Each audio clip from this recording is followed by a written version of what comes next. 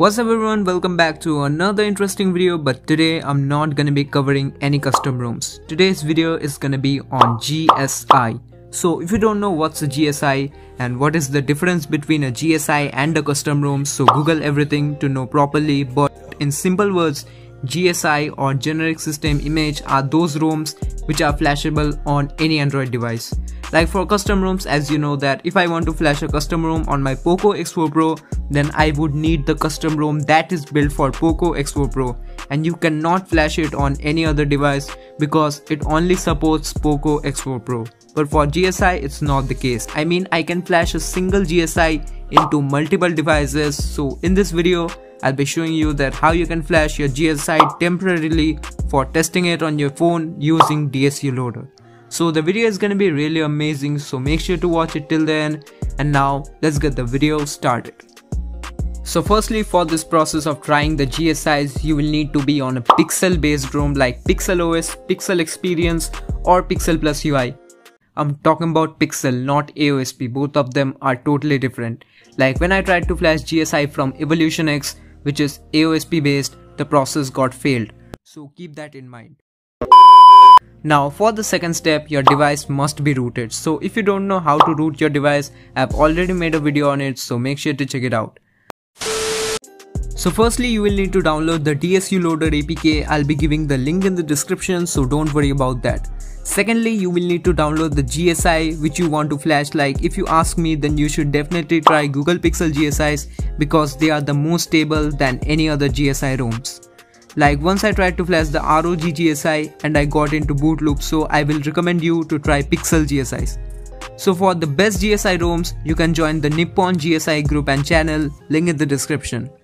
Now as you can see that I have downloaded the Pixel GSI which is ported from the Google Pixel 5a and it's based on Android 14. So let me remind you again that the process I'm showing you is for flashing GSIs temporarily. For flashing permanent GSIs, you will have to perform some fastboot D commands from your PC, so keep that in mind.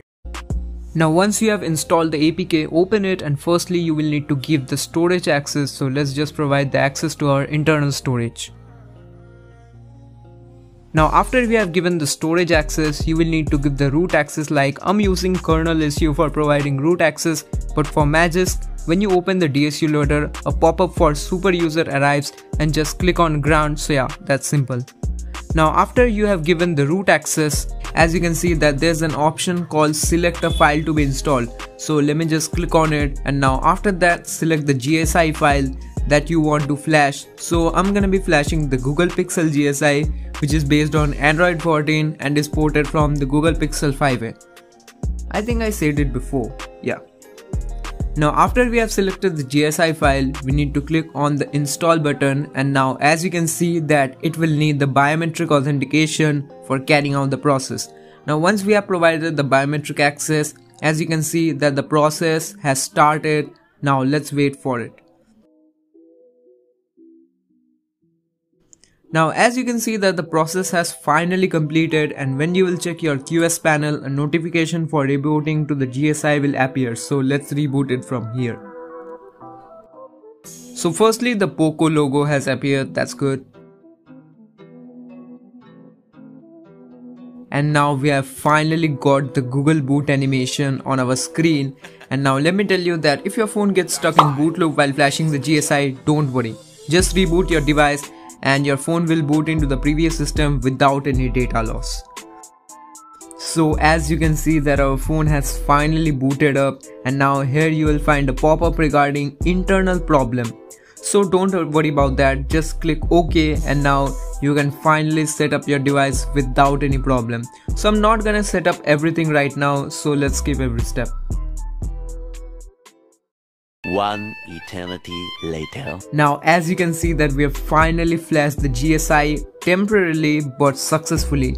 So when you will move into the settings and move into the about section, it's showing Android 14, and when we will tap on it, it's showing the Android 14 Easter eggs, which is pretty nice.